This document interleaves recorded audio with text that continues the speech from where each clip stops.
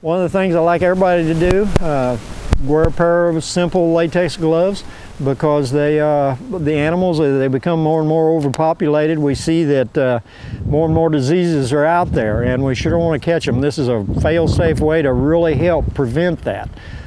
So a good pair of gloves, a rubber apron, some of these kinds of things will really help you. As far as parasites in an otter, there is a little one there, and I think it's related to the beaver situation. If you're in a heavy beaver concentration where you're catching an otter, you might have some flea bites on it, but I think they're normally the fleas that are on the beaver, not the otter.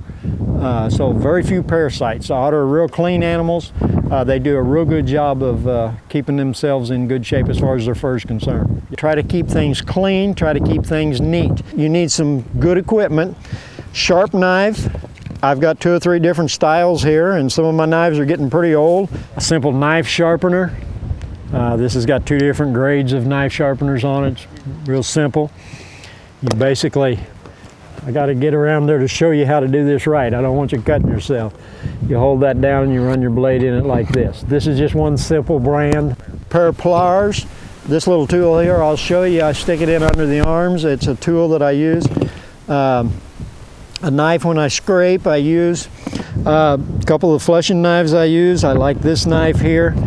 This has a front sharp side on it that can be just razor sharp. This is not a knife to play with. It is designed to shave meat off of the leather. The back side is dull, where you can push. Where the fat is real loose, you can push with it.